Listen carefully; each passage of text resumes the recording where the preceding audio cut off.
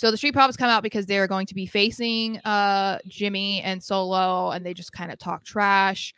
So then they end up getting into a match. And this was disappointing for me too, because it was such a short match with the Street Profits. And I was like, okay, what are we doing here? Like, I'm glad that they got a match with the Usos, but like, let's not use them to just be like, okay, we need Jimmy and Solo to win to make it seem like the Bloodline is doing okay. So let's use the Street Profits. It's like, no, let's not. Let's not do that. There's probably some other random people. No, I love that the Street Profits were put in that, because what that does is it keeps them on television, and you need to get them intertwined with the Bloodline away and get them, you know, Solo and Jimmy, or geez, yes, I was right that time.